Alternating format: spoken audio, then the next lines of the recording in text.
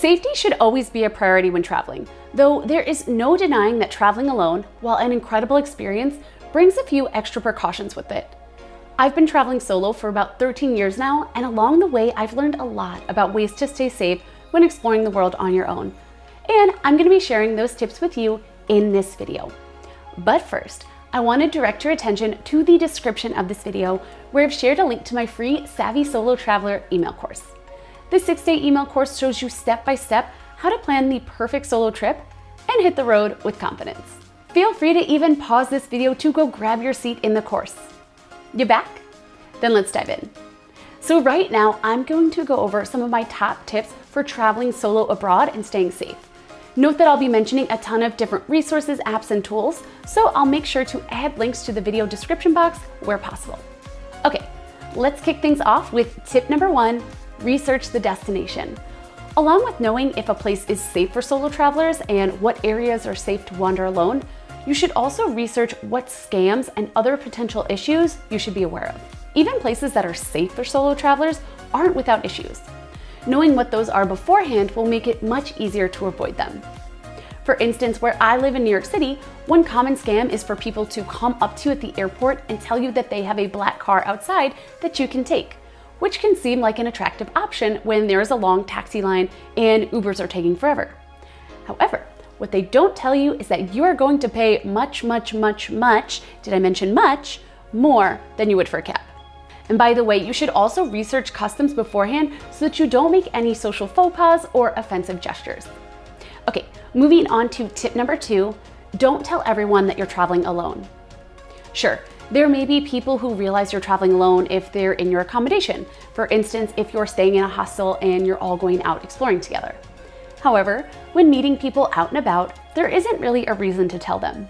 Because while I do believe that most people are kind, there are also people who may take advantage of this fact. If a stranger asks you who you're traveling with, tell them that your husband, wife, friend, parent, whatever, is in the bathroom and will be out in a minute. Moreover, if you ever feel uncomfortable, move to a very public area and even start chatting to someone to make it look like you're traveling together. Okay, now it's time to talk about tip number 3, always carry your hotel's business card. This has gotten me out of a jam numerous times, especially when traveling in countries where I don't know the local language. Instead of needing to memorize a street address, you can just hail a cab and show them the card if you're ever lost or in a situation where you feel uncomfortable. To keep yourself extra safe, it's also recommended to take a photo of the business card with your phone and save the address in Google Maps. Speaking of Google Maps, let's chat about tip number 4, get a local SIM card. Even if your phone works abroad with Wi-Fi, there will likely be plenty of times where there isn't Wi-Fi available and you'll need a SIM card to be able to make calls or use data. Not only does this make your trip easier to navigate, because trying to get around in a familiar place without Google Maps is a nightmare, at least for me, but this also means that you can call an Uber. You can get back to your hotel if you're lost. You can download safety apps, and you can even call the local authorities if needed. Oh, and since we just mentioned safety apps, let's use tip number 5 to go over a few. I'll share a list of my favorite travel safety apps in the description box of this video though, if you want more suggestions. So one of my absolute favorite travel safety apps is the emergency app from the American Red Cross. You'll be able to customize over 35 emergency alerts based on your location and where your contacts live. Plus, the app features a kit of emergency first aid information for a variety of situations.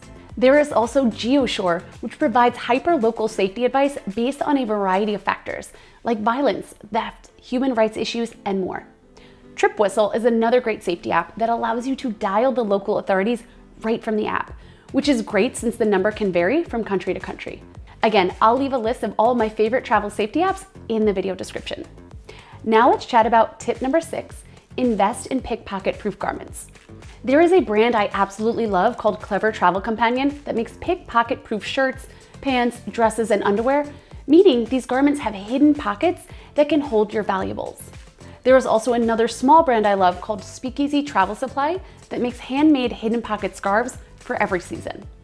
Not only can you leave your purse at home with these garments, but thieves won't even know that you're carrying cash.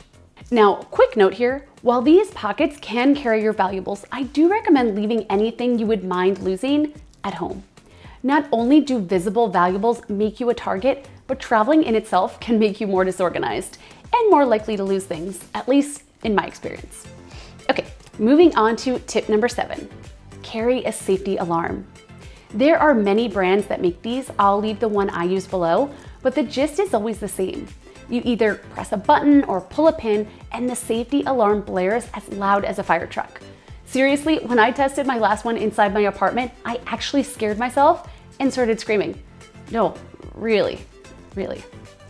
The beauty of these tiny devices is that they're super portable, but have the power to scare away potential attackers and even animals. If you'd prefer, you can also opt for a safety whistle. Just make sure it's designed for safety and is very loud. Ready for tip number 8? Know a few helpful phrases. Well, nobody's expecting you to become fluent in another language before your vacation, although if you can, you'll certainly have an advantage. But knowing a few useful phrases is crucial, along with being able to ask where the nearest bathroom is, how to order food, and the proper way to greet someone. It is important to know how to ask for help. When I was hiking by myself in Ecuador, I had a very scary experience where an angry dog ran out of nowhere and acted aggressively towards me. Instinctively, I grabbed a large rock and held it over my head in a threatening manner, stopping the dog from approaching, but not willing him to go away. I began to scream, "Ayúdame, help me," at the top of my lungs. Some nearby farmers heard me and were able to help me get the animal away safely. Okay, now we're on to tip number 9, don't assume your hotel is safe. Now, I realize there are probably quite a few of you whose hair just stood up on their arms. It is definitely a frightening and creepy thing to consider someone coming into your hotel room uninvited or going through your things, but it happens. The good news is many hotel rooms nowadays have deadbolts, which I highly recommend using when you're in the room. Additionally, you might consider investing in a doorstop.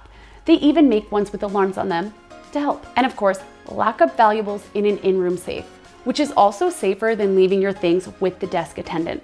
While it's never happened to me, I met one traveler who left his money and passport at the front desk of his hostel. When he returned for his valuables, they pretended they didn't know what he was talking about. Now, if you're nervous about leaving your passport and money in the in-room safe, put a shoe in there or something else that you definitely won't leave without, so then it will be impossible to not check the safe.